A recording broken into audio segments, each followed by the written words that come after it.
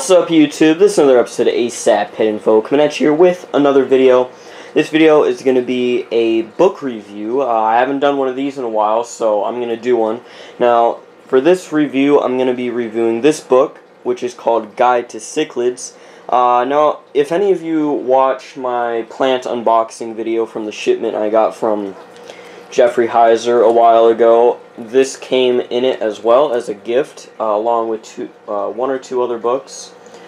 So this is I've read all the way through this book. I've checked everything out. I was very thorough and diligent about reading this book. So I have bookmarked a few certain pages. Not all these are bookmarks for the video. Some of them are just marking the different sections of cichlids, like, this one marks the, South American, Central American, blah, blah, blah. So, but I did mark one or two cichlids in each section of the book. So we're going to start here in Madagascar and India. So the first fish I have bookmarked here is Paratilapia paulini. So basically this book tells you the pH range right here, what kind of lighting it prefers, the temperature, and it tells you temperature in both Fahrenheit and Celsius, just depending on which one you use. It tells you who discovered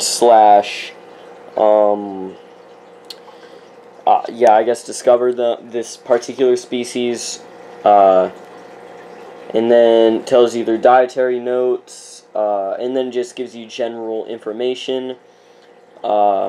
It's a very good book. Now, of course, there are certain flaws in it, so I can just point those out on the way, such as on this one. It says the Paratilapia paulini is the small spotted variety of the Paratilapia, and it says the Blakiri are the large spotted, which is actually the other way around. I'm not sure, maybe they were reclassified or whatever, but they also do have the Paratilapia sp. Let's see if I can actually pronounce this. Fianoarantosa. Nope, can't pronounce it. But this is the green face severum, or severum. What am I saying? The green face Paratilapia. Now moving on to the next one, which is a Indian variety of the cichlids.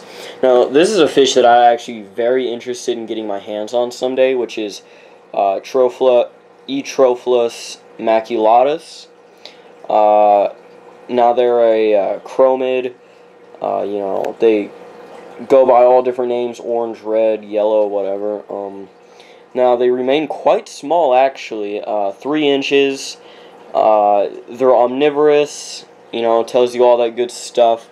Now, just because this is a very,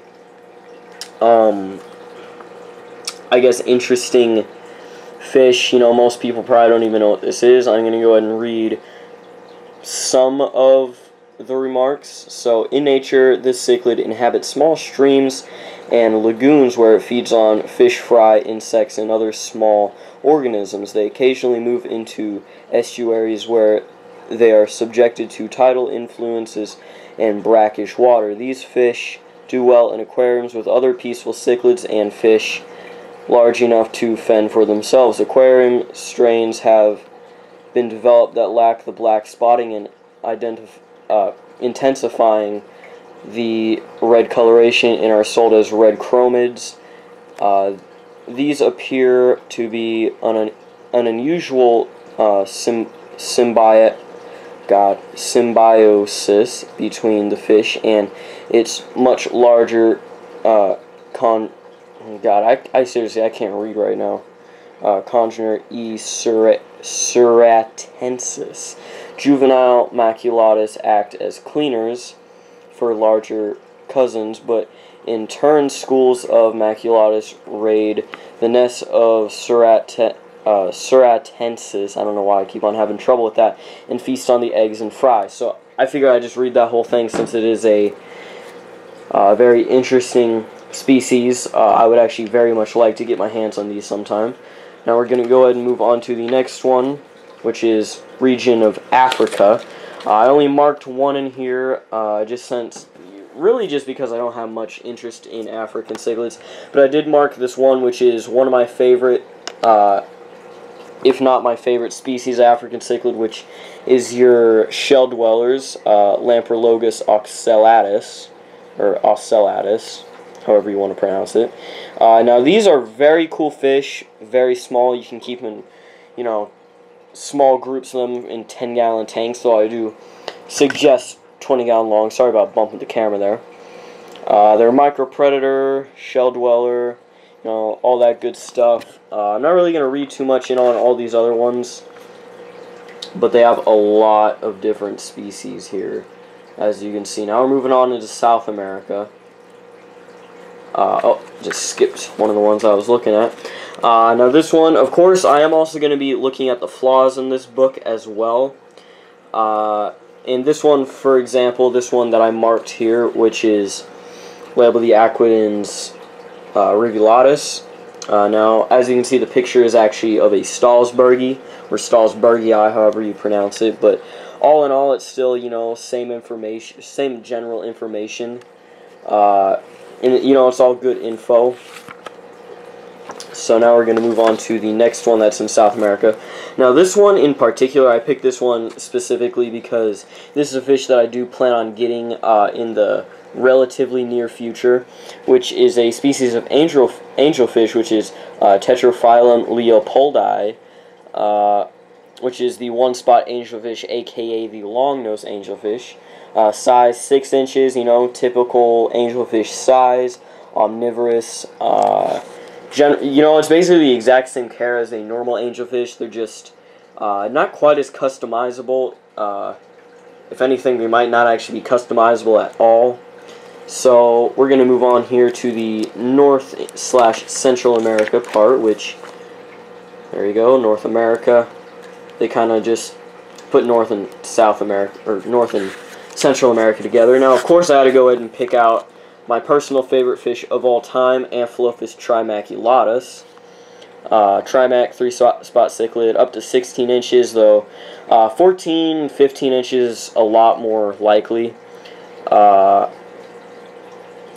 From Mexico, El Salvador, come from acidic swamps, apparently, marine river deltas, and big stuff like that. Now, these are very large fish. You need a 125-gallon for either a single male specimen or a pair.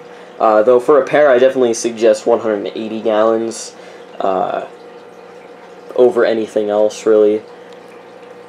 Now we're going to go ahead and move on to the last fish, which is, of course, a fish that I've kept, and you guys probably remember, the jaguar cichlid, Parachromis meneguensis. 24 inches is a stretch, though in the wild it has happened. They'll typically stick to 14 inches, I'd say, 14, 15 inches. However, I have talked to people who have owned, 19 inches and stuff like that. Of course, these guys are predators. These guys come from Costa Rica and Honduras. They're extremely large and aggressive. If you guys remember Poseidon, he was very, very mean. But, yeah, that's it for the inside of the book. The cover, front and back, looks good. Got a couple of these peacock bass. This is written and published and whatnot by David E. Borokowitz. Now, this is 100% worth the read, even if you're not so big into reading. It's by far worth it. I'm not a big reader either, and this book kept me interested throughout the entirety of my reading time through it. I read through everything, the introduction, all those random chapters at the start, which are just, like, why cichlids, and then, of course, through the African, Indian, Madagascar, South and Central Americans. This book can help you reference what you might want to put in your tank, get good information, just learn and grow in the hobby. So this will help out a lot. So I rate this book absolutely 10 out of 10 stars. So if you ever see this book, or if you can find it on Amazon or anywhere else, buy this. It's absolutely worth the read. So comment, rate, subscribe, respect the hobby, respect the hobbyists, and most importantly, respect the fish. I hope you enjoyed the video, and peace out.